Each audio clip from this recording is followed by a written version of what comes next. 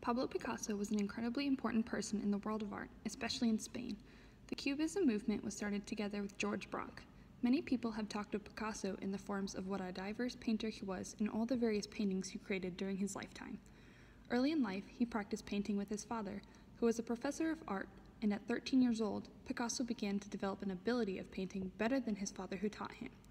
Picasso painted many famous paintings like Guernica, which was his famous work that demonstrated the terror of the First World War. Another famous one is Les Doyes d'Avignon, and many more paintings that all had various styles and forms. Picasso had a great influence in the world of art with his new modern style of art that developed, as well as 3 other different styles throughout his lifetime. The influence of Picasso is profound, and art scholars will study his works and styles for many years to come.